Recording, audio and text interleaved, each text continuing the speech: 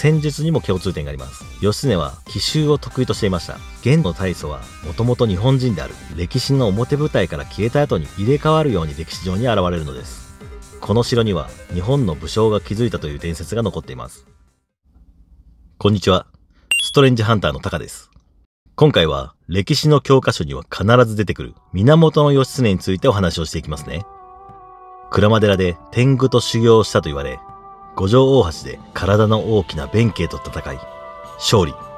その後、壇ノ浦の戦いで平氏を滅ぼし、源氏勝利の最大の功績者となりました。その後、兄である源頼朝に追われ、岩手県平泉で自決。これが通説であり、私たちが歴史の教科書で習ったことです。一方で、ある説があります。それは、源義経は平泉で自決せず、そのまま生き延びていたという生存説。さらには、生きているだけでなく、モンゴルでチンギスハンとなり、元という一国を率いた、という伝説です。今回は、平泉で自決したとされる源義経は、実は生き延びていた、その後を追っていきます。もちろん、義経の相棒である弁慶も同行していますよ。北海道平取町に義経神社という神社があります。その平取で伝わる伝説や言われを中心に今回はお話をしていきます。これはただの伝説ではありませんよ。それでは本編に行ってみましょう。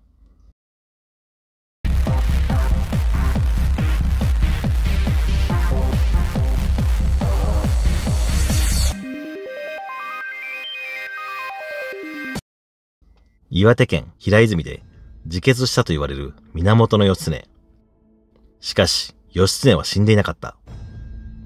ここから伝説は始まります。密かに平泉の高立義経堂を出た一行は、道のくを移動し続けました。もちろん、追っ手が来る可能性はあります。かなり慎重に行動していたでしょう。そんな中でも、宮城県や岩手県平泉よりも北に、源義経や一行が訪れたとされる神社やお寺がかなりあります。岩手県宮古市には半願稲荷神社があり、義経の徳を忍び、甲冑が埋められた上に祠を建てたと言われています。ご祭神はもちろん源義経です。道のくを移動し続け、現在の青森県の北津軽の三馬屋へ到着。そこから主従の3機を引き連れ、津軽海峡を渡りました。ちなみに、三馬屋という地名、三つの馬屋と書きます。義経の馬屋であったという言われが残っています。馬屋というのは馬や牛を飼う小屋のことですね。そう、この地名の由来も義経が関係しているのです。三馬屋を出港した義経一行は、現在の北海道福島町である蝦夷地白神へ渡りました。なぜ義経は北へ逃げたのでしょうか。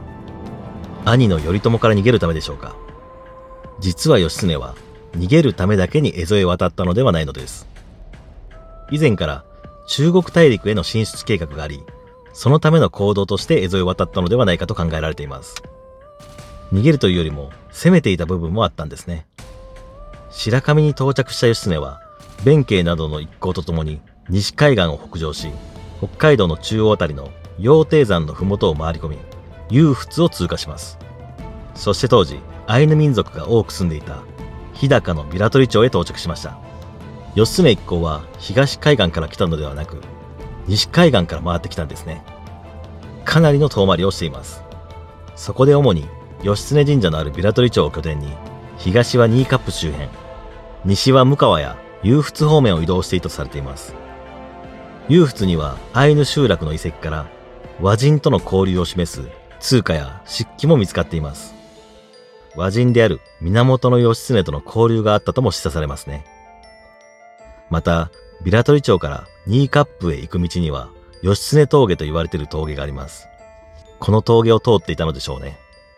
また、新冠には、半願立という地名があります。この半願立という地名は、源義経が新冠町へ住んでいたという説があります。なぜ半願が源義経なのかということですが、源義経の名前は、源九郎宝願義経という役職や家名があったのです。この義経の名前からも、地名に半願という言葉が使われているのは、義経の存在を感じさせますね。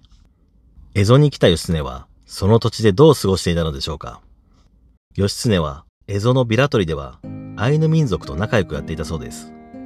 義経は、造船や農耕、狩猟、機織りの技術や知恵をアイヌ民族に伝えました。特に、栗の工作について教えていたそうで、義経神社のご神木は栗の木です。神社の参道の至るところに栗の木があり、義経が教えていたことが現在も残っています。ここで少し義経神社についてお話をしていきますね。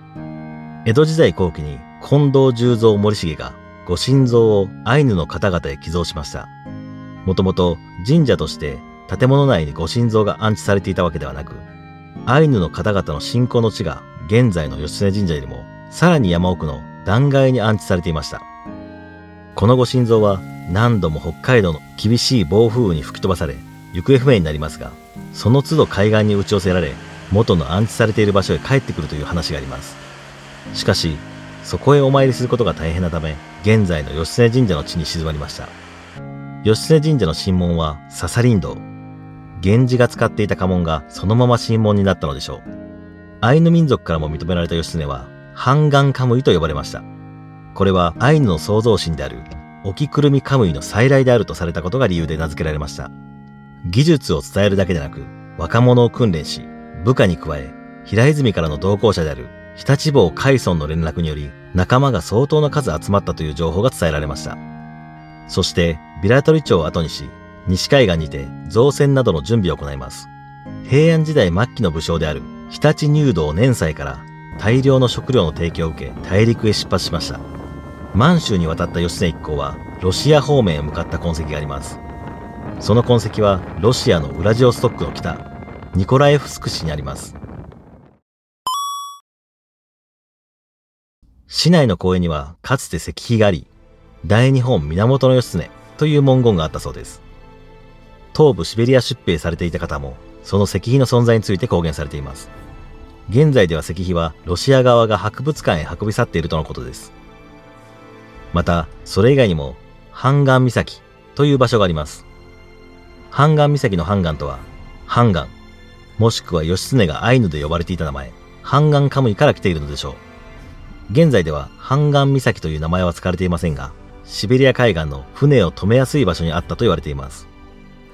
ロシアのウラジオストックから120キロほどのところに、スーチャンという古城遺跡があり、この城には日本の武将が築いたという伝説が残っています。その武将は中国本土へ攻め入り、王になったという伝説があります。当時の領土では、この辺りはロシアの領土ではなかったので、中国語の名前が残っていることはよくあります。さあ、この義経伝説、いよいよ国内だけでは収まらなくなってきましたね。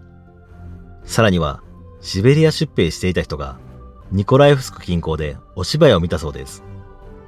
そこで、戦いの場面が来ると、日本流の鎧兜で現れたそうです。しかも、笹林道の紋をつけて。笹林道といえば、北海道にある義経神社の神門でもあり、義経の源氏の紋章です。これは昔から伝わっているもので、誰が作ったかはわからないそうですが、かつての武人がつけていたということになりますよね。ここまでは実際の土地や残された伝説についてお話をしてきました。ここからは肝心の源義経とチンギスハンの共通点についてお話をしていきますね。義経の出生は1159年。